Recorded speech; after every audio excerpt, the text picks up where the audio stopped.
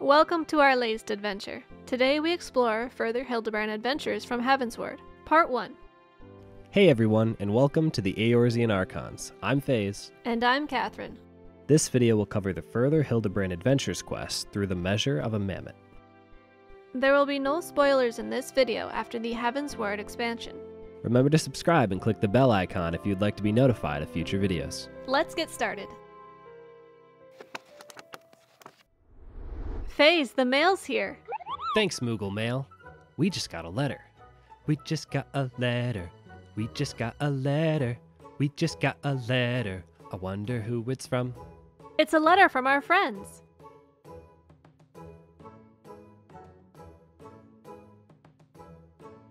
You know, I really think we'll need your help today to figure out where Hildibrand has run off to.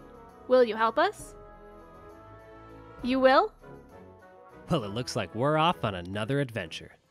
Nashu is on the hunt for Hildibrand. After our last mystery, he was sent flying through the heavens, and according to Nashu's calculations, he must have landed here in Ishgard. She asks us to help her track him down by asking some of the local merchants. We ask around, but only one of the merchants has heard of the gentlemanly Highlander. Elise tells us that a foreigner by that description has entered Ishgard by request of Lord Edmund of House Fortemps. A night outside House Fortemps confirms that they have a foreigner guest currently meeting with Lord Edmund. Should we like to see if it's our friend Hildibrand, we can wait outside in the gazebo. Seems as though Nashu has never seen a gazebo before, because she thinks it's a dangerous beast of some sort. After what feels like ages in the cold, we finally hear the door open, only to find the gentlemanly Highlander as none other than Godbert, Hildibrand's father. He's here to talk commerce and trade with Count Edmund de Fortemps. Before we can catch up, an Inquisitor calls out to Godbert, asking him to surrender for his brazen heresy. Lord Edmund puts the Inquisitor in his place, explaining Godbert to be a guest of House Fortemps. After some mumbling to himself, the Inquisitor apologizes and introduces himself as Seer. He's been charged with investigating reports of a rather suspicious, possibly heretical individual. The man in question is rather muscular, wearing dark garments and conducting himself in a gentlemanly fashion. Seeing as this man is clearly looking for Hildibrand, we strike an agreement with him that we'll look for Hildibrand together and hopefully be able to put this heresy talk to rest without incident. Seer tells us that our target was first seen at Falcon's Nest, so we head off at once. Over at the Falcon's Nest, we ask a guard about the sighting. He explains that our mysterious muscular vagabond was seen out near the Dusk Vigil. Best put on some warm clothes, it's cold out there. When we arrive at the Dusk Vigil, we spot a gentleman, but it turns out it's one of Hildibrand's gentle dead men. Seer obviously has a heart attack at the sight of a zombie. The gentle dead man explains he's heard rumors of an abandoned fortress held by zombies out here, and he's the acting emissary on behalf of the gentle dead men of Ul'dah. Unfortunately for him, all the undead here are dead. Like, for good.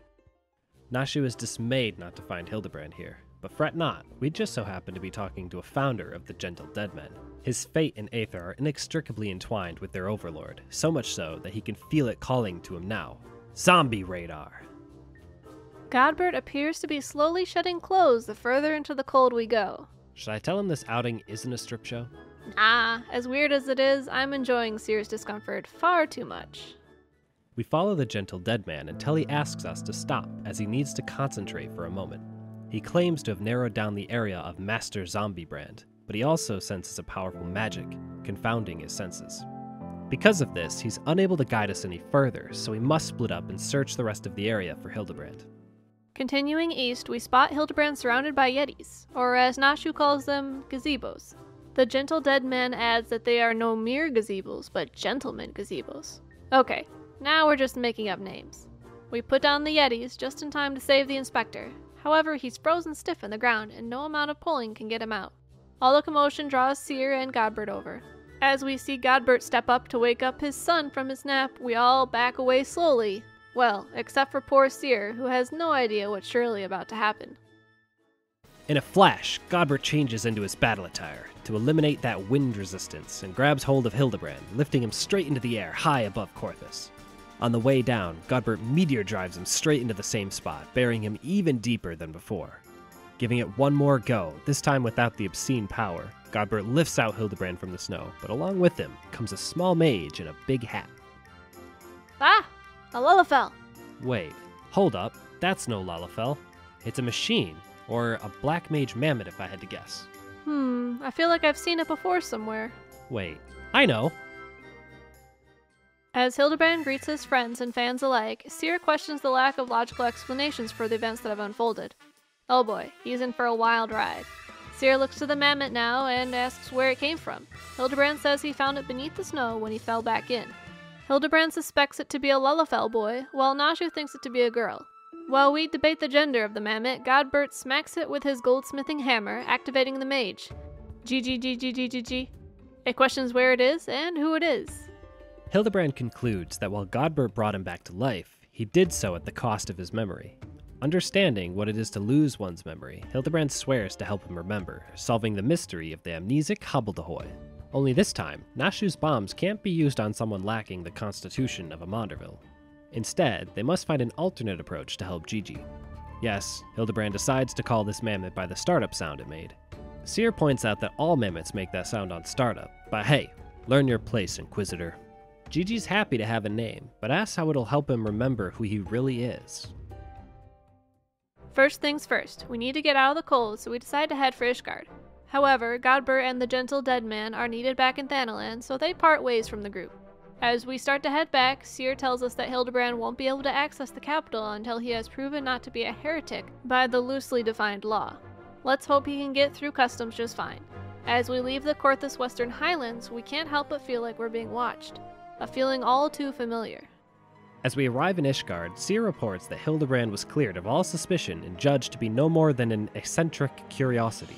Though after being cleared by the Temple Knight, he and Nashu ran all over town with Gigi in tow. As for Seer's work, he told the Inquisition that the suspicious vagabond he was searching for was not more than a zombie which wandered away from Dusk Vigil. Seer seems to think that all is right in the world again as the sickness has been purged. I'm sure we'll talk again soon, when Trouble, comes knocking. And soon enough it does, as Seer reaches out, asking for our help. He has been tasked this time with investigating Gigi, Hildibrand's new Mammet.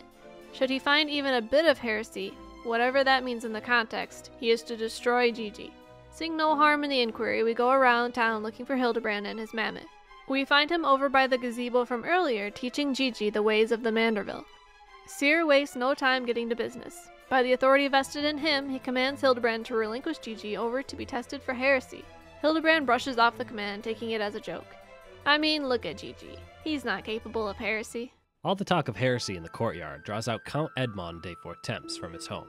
Seer tries to explain how he's only trying to prevent such heresy. Meanwhile, Hildibrand and Nashu argue over if Gigi is more masculine or feminine. Hildibrand turns to ask Lord Edmond if he thinks Gigi to be a boy or a girl. Ignoring the claims of heresy, Lord Edmond says Gigi looks to be a strapping young lad. Seer sulks and tries again to explain how even if Gigi is a real boy, the very circumstances that led to his discovery warrant an investigation for potential heresy before he can even be left to roam in Ishgard. Lord Edmund suggests that, until Gigi recovers its memory, Hildibrand should adopt Gigi into House Manderville. Surely the Inquisitors would think twice about claiming heresy on a House member, especially one allied with House Fortemps. And with that, Hildibrand becomes a father. Papa Hildy! I'm not sure Hildibrand is mature enough to become a father figure. Godbert raised Hildibrand just fine. Actually, wait, I see your point. With the Inquisitors off our back, we are free to show Gigi all of Ishgard. Hopefully something will spark his memory. As we join the touring parade, we observe as Hildibrand butchers every house's name as he tries to point out the major buildings of Ishgard. Seer can't help but butting in to correct Hildibrand, telling him House Durinmael Tempersar is not a real name, just a combination of all the 4 high houses. Maybe showing Gigi the chocobo stables of Ishgard would better jog its memory. However, it doesn't seem to faze him any more than the rest of Ishgard. Seer points out that just because we found Gigi in Korthus doesn't mean he's from Ishgard.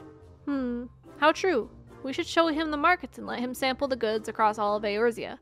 As we leave the markets, Gigi sees a spoiled brat complaining to his father. The kid notices Gigi and calls him strange-looking before walking away.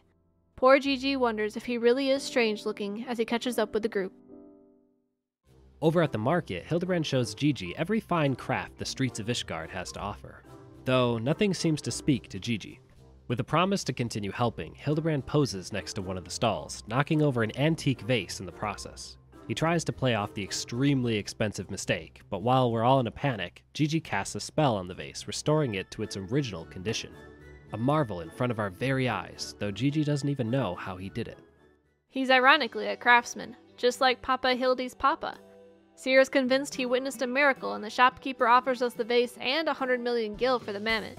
The house I could buy with that gil.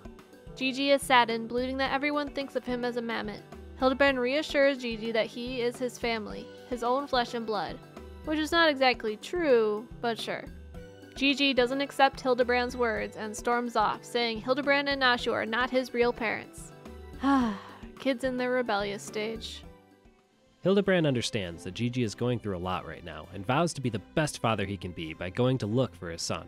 Seer suggests that we speak with the sentries stationed at the city gates and airship landing to make sure that Gigi didn't leave Ishgard. Figuring it a good suggestion, we split up and look for our missing Mammet. One of the guards we talked to mentioned seeing a little fellow with a wide-brimmed hat a short while ago, who bought passage on a supply ship bound for Falcon's Nest.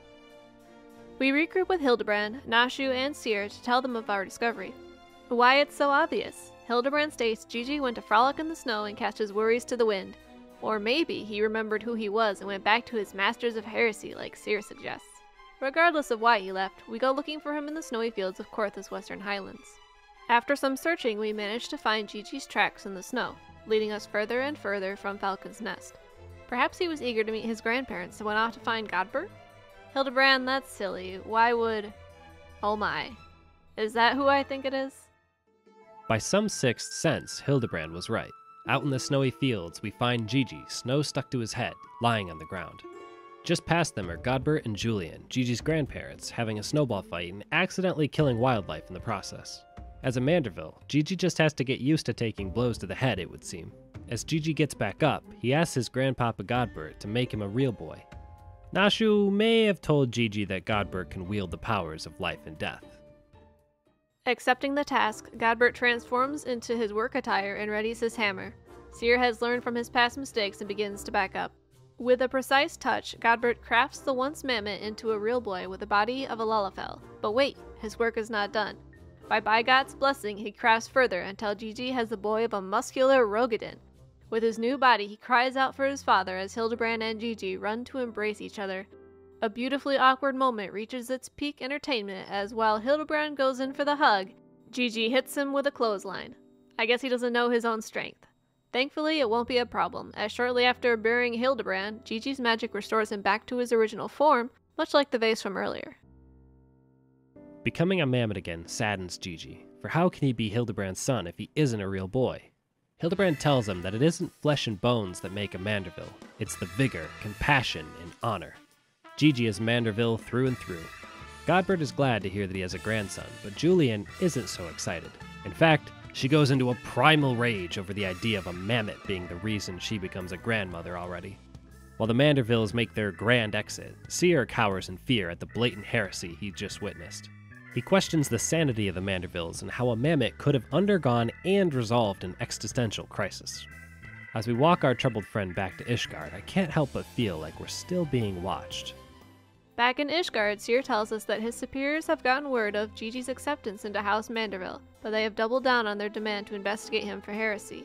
While Seer doesn't share the belief of heresy, he is curious as to the miraculous abilities Gigi has shown us. Perhaps we should reopen the investigation into who this Mandervillian Mammet truly is. Hey Kat, we have all 3 clues. You know what that means. We're ready to sit in our Archon chair. Right. Okay, now that we're in our Archon chair, let's think. You will help, right? Great. Okay, so we're trying to figure out what Gigi really is. And our clues are a Mammet in the snow, a vase restored, and a desire to be a real boy. So who is Gigi really? Well, maybe Gigi was a real boy in another life where he could control magic. But how did he end up here in the snow? Maybe he's from another world entirely. What do you think? Be sure to thumbs up and hit the subscribe button down below. Click the bell to be notified of future videos. What did you enjoy or not enjoy about the Further Hildibrand adventure quest? Let us know in the comments below. Thanks for watching!